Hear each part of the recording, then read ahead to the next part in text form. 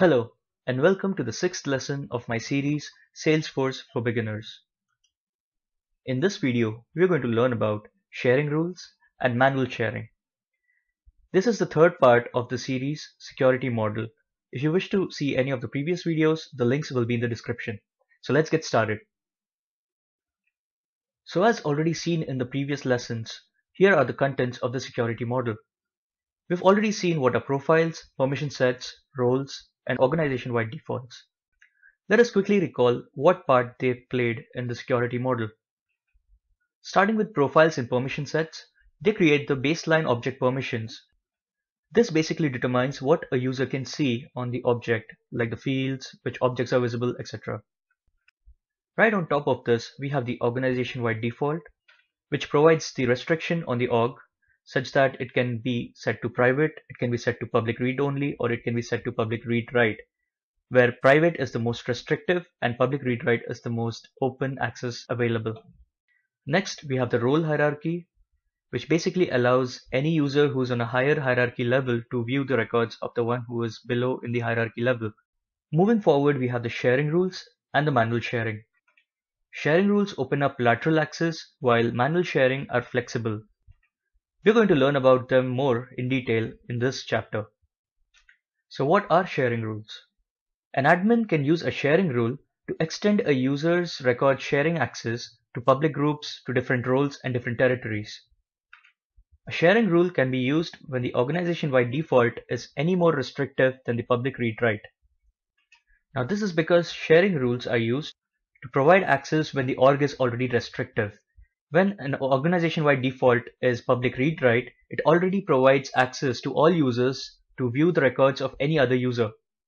Hence, sharing rule is used when the organization-wide default is either private or public read-only. Now let's discuss what kind of records can be shared using a sharing rule. We can share records owned by a certain user, or we can share records which meet a certain criteria. Next, we have who are the users with whom we can share the records. These are basically the recipient users who are going to get access to records which are owned by a different user. These users can be users in a public group, they can be users in different roles, or roles and subordinates. The next question is, what level of sharing access can be provided using a sharing rule? We can provide read-only access or read-write access using a sharing rule. Now let's try to visualize sharing rules using an example. Let's take an example of a chain of schools such that we have two branches, one in India and one in US.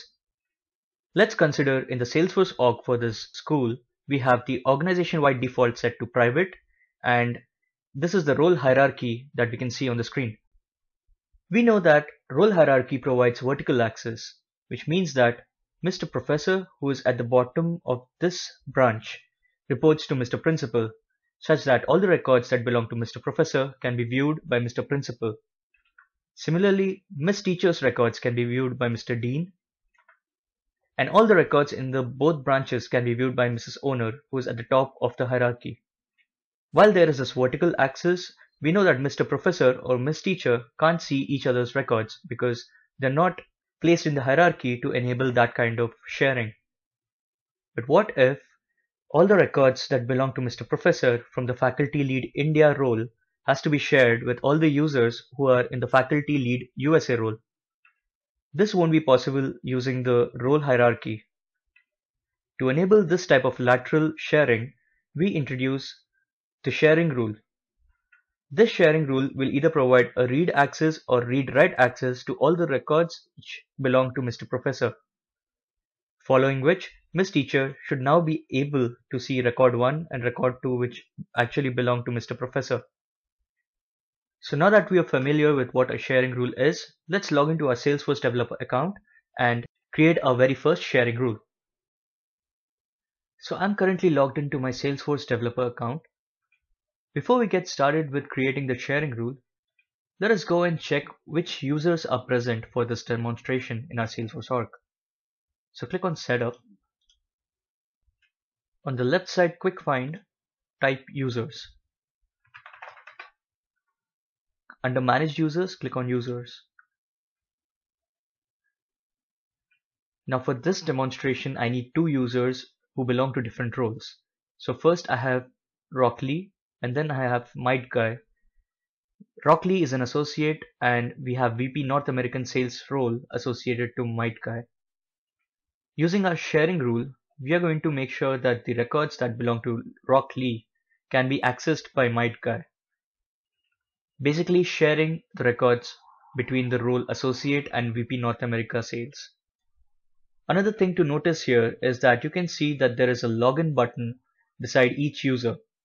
Now this might not be visible for some of you in your orgs. The reason being this corresponds to a setting that is available in your org. To enable that, check the description and follow the steps. If you don't already have two different users in your org, make sure that you create them. The steps to how to create a user has already been discussed in one of my previous lectures. The links will be in the description. Also ensure that the roles do not belong to the same branch. So assign the roles accordingly. Now let's start with creating our sharing rule. Scroll to the top of the page and click on Setup. On the quick find, search Sharing Settings. You'll find it under Administers, Security Controls, Sharing Settings. Click on Sharing Settings. Now if you scroll down, you'll be able to see the organization-wide defaults, and right under that, you're going to find all the sharing rules corresponding to each object. Let's create a sharing rule on the account object. So on the account sharing rules, click on the new button. Fill all the mandatory fields like the label. Let's name it Associate Sharing. The rule name is automatically calculated, but let me just correct the spelling here.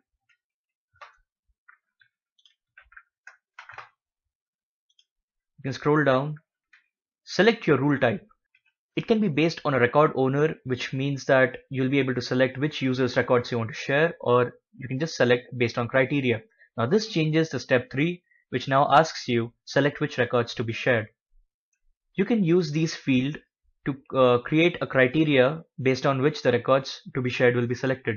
But let us get back and just select based on a record owner. We want to share the records that belong to Rockley with Might Guy. So in step 3, I'm going to click on this drop down. I can either select a public group, role, or role and subordinates. But as we discussed, we are going to click on roles. In roles, I know that the user Rockley belongs to associate. So I'm going to select that. Select the user to share with.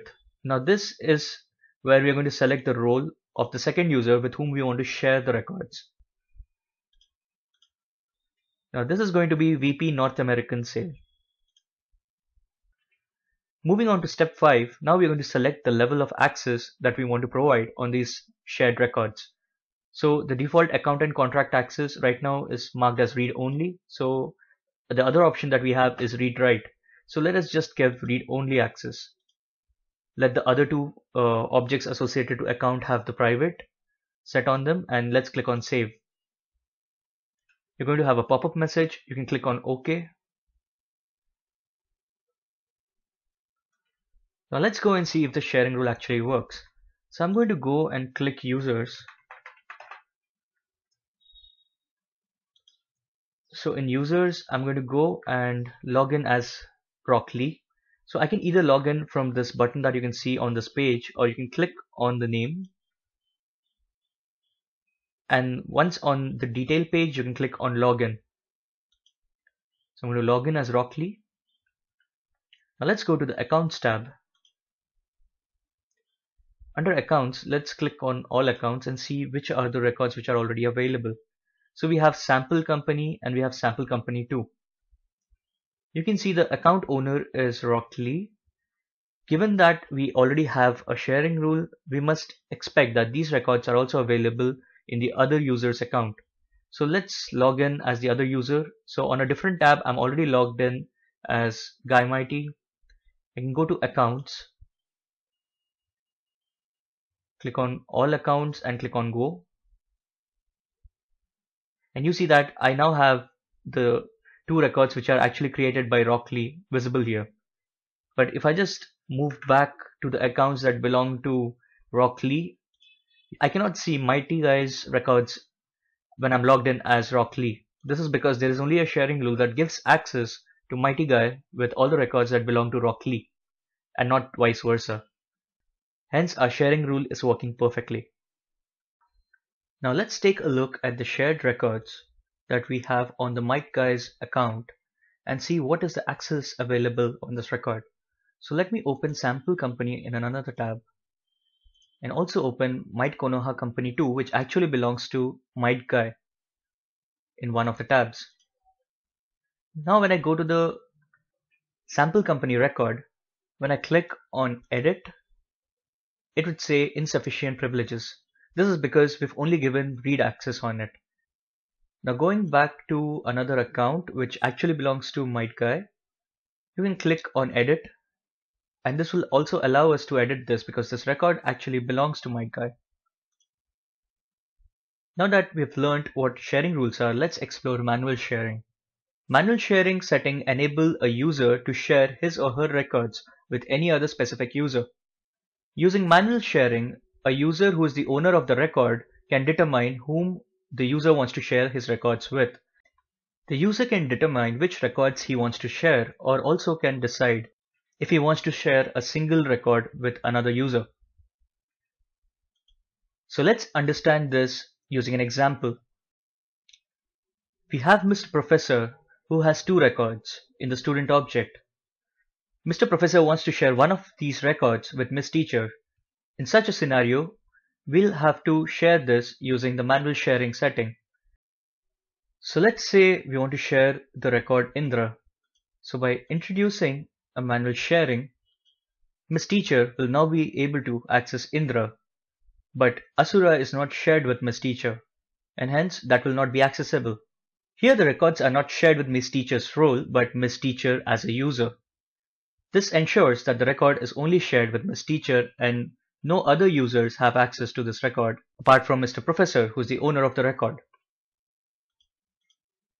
So now that we know what manual sharing does, let's go to our Salesforce org and share a record using manual sharing.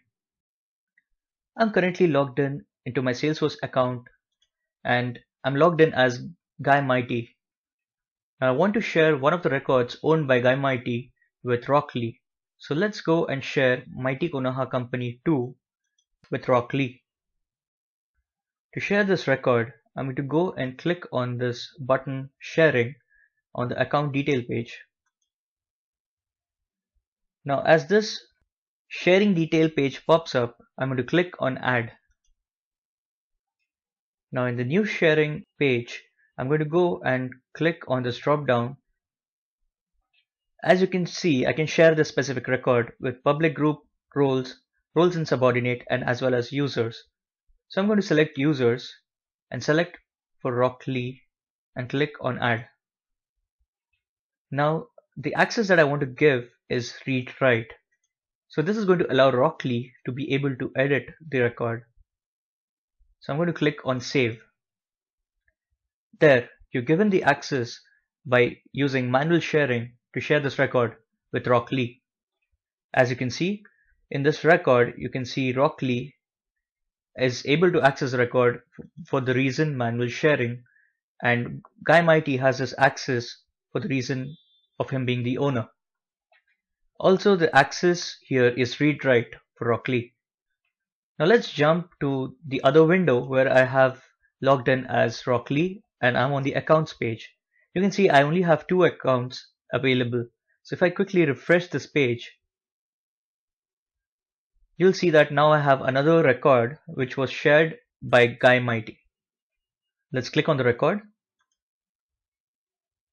On the record page, you can see that when I click on the edit button, I'm able to edit the record.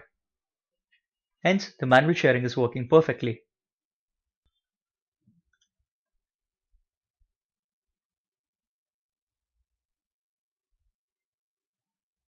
So that's it for today's video. If you liked the video, press on that like button, comment and share the video, and subscribe to my channel Begin IT. Also like us on Facebook and visit our blog on WordPress. So this is Devjit Chaudhary, and I'll see you next time.